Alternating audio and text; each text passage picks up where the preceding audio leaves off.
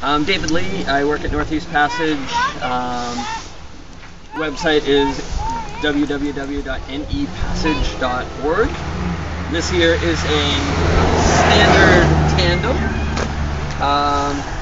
Person in front is the pilot of the bike. Person in back is typically the stoker, the power person, but can also be, just any second rider. These bikes are great because these bikes are really readily available. They're available at rental shops in very bike-like. There's a car coming behind you.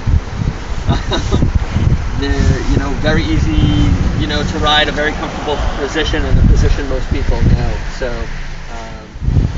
very user-friendly kind of bike. It takes a little getting used to the tandem setup, and with two wheels, you do need to be moving right along to stay balanced, but fun bike.